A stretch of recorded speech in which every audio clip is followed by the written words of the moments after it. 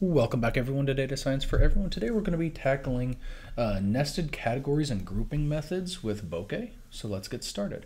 So previously we had worked with stacking bar graphs, and I personally believe that those aren't necessarily the most easy to read, and they're definitely not the best way to visualize bar graphs or grouping data. So let's go on and talk about how we would would use like nesting categories and bring them in a little bit different groupings, okay, instead of necessarily stacking. So let's create up a new file and say bokeh bar, and I think this is 04. So first off, let's do from bokeh.plotting. We're going to import figure and show. Then we also are going to do from bokeh.models. We're going to import our column data source, and we want a factor range. And then also from bokeh.palettes, we're going to import spectral 3, I believe. I think we're going to want 3 of them. Now, the next thing that I'm going to actually do is I'm going to go on and open up, and I'm going to steal some data from one of our previous, do we want the import and export data with this one, or do we want to do, let's actually grab a different one. Let's grab up from bokeh bar 2, I believe. And so here we're actually going to just grab up some random data, and I'm going to actually grab up that whole, I want this whole bit here, and I'll put this in here. So we're going to be grabbing in random data in here, random sampling of some range of 10 based on some of our data, and we're going to be doing this for 3 years. And let me actually just put in a note in here and say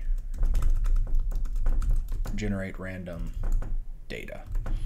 And then we also want to go on and source out this data.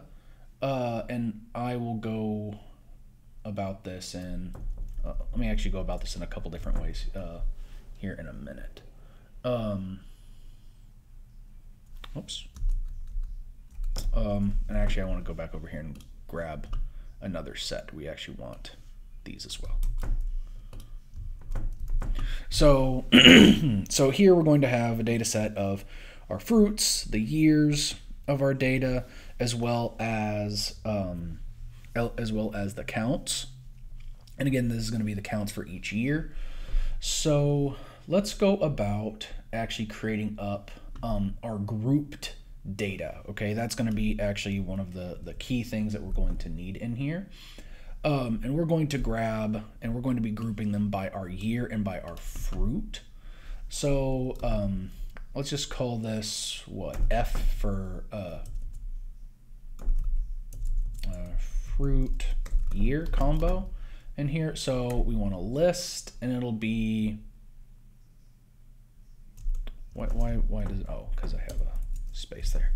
Let me move this up a little bit. And what we're going to do is we're going to create tuples, a list of tuples for each fruit and year combination. So let's do something like a fruit year for fruit in fruits and for fruit in fruits for year in years. And I want to change this to years, fruits, years. Okay, that's good. And we do not want that there. Okay, and that should give us up a list of tuples for our fruit and year combinations.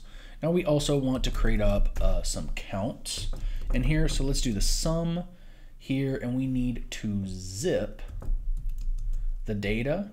So here we're going to actually grab data, and we want 20, 2019. Okay, and then we want, what, we're zipping this, so data 2020, data 2021, and then we also want in here some blank in here, and this is going to be for kind of like a horizontal stack, very similar to that. Now we have our source data, and actually I need to change this because we're going to be using this other data that we created before for that. So source, and it's not going to be data in here. Fruit year is going to be fruit year. Oh, and we need a dictionary, sorry.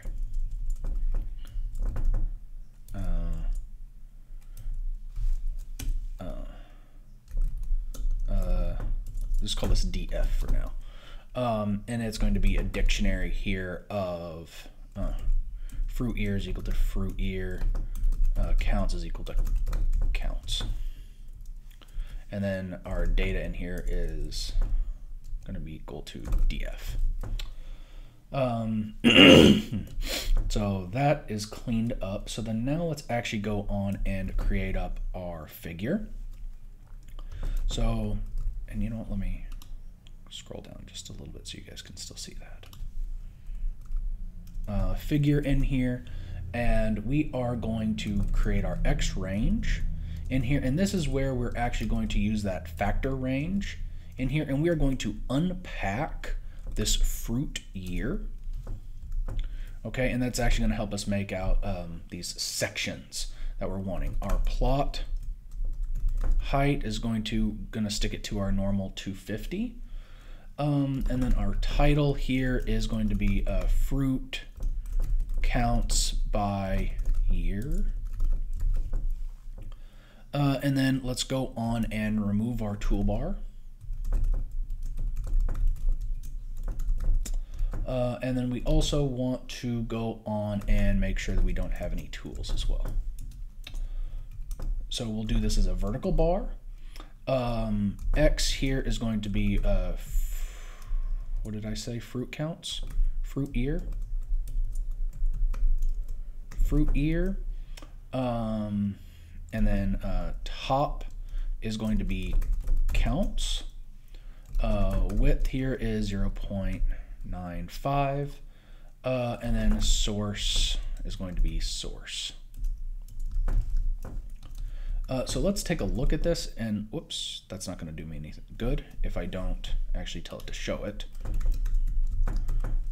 And let's take a look, and we see here that we have plots, but they are definitely not very clean. They're not very pretty. Here we do have some labels in them, but we definitely want to maybe give these a little bit more space in between. We definitely want to maybe angle or make these wider so that they actually look kind of pretty in here. It just kind of looks a little bit like a mess. So let's change this up and maybe make the width 0.9. And then let's go on and maybe clean some stuff up here. So p.y range is going to be the first thing that we want here. And start at 0, because again, if we go back over here, again, notice that's where we get this gap in here. We want to make sure and get rid of that they kind of look like they're hovering in air. So let's make sure that that Y range starts at 0, Y, and then now let's look at the X range in here, and then let's give it some padding.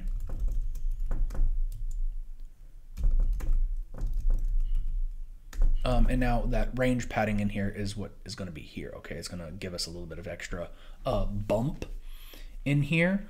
And I think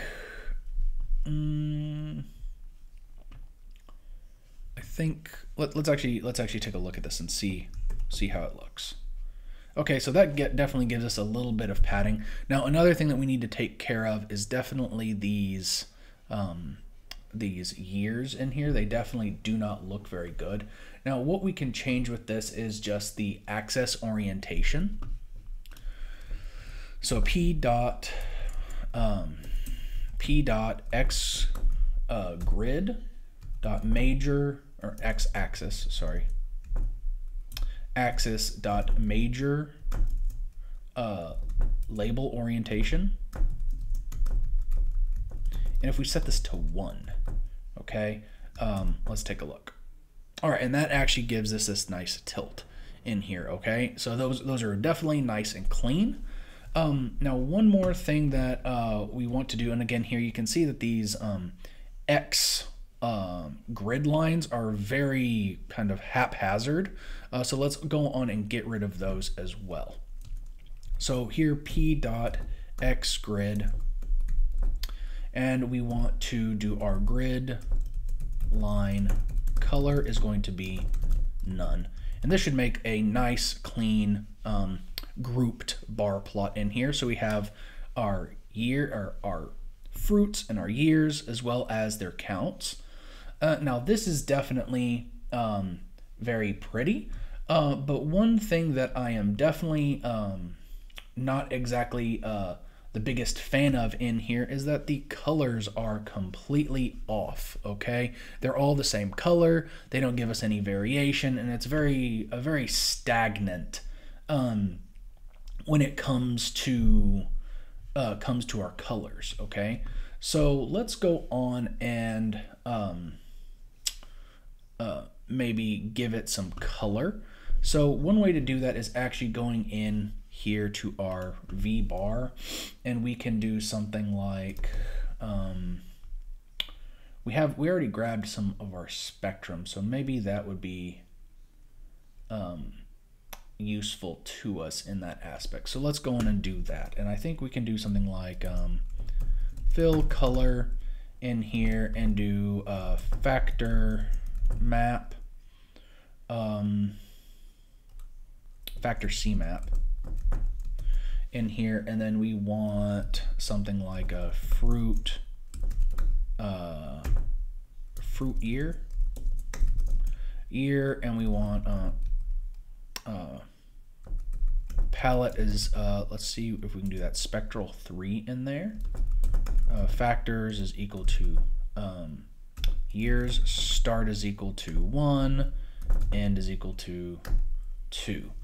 And I need to go on and import that factor C map. So let's go on and why is this here? I don't want that there. And so let's go on and grab that real quick. And so that that C map, okay, because we don't actually have it defined here. You can notice here it gives us this little error in here. Is going to be from bokeh.transform. We're going to import factor C map. And let's give that a try and see if that works. Okay, so now this actually gives us some nice colorations in here. It gives us, again, some a little bit of taste for our color scheming. And I think that's going to be pretty good for this next example that we're going to want to do. Now, one thing that we have done in the past, okay, so we've done stacking, we've done grouping. Now let's do stacking and grouping, okay, and I will do that in the next video. So if you guys want to see that, please comment, subscribe, and hit that like button, and I will see you guys next time. Bye-bye.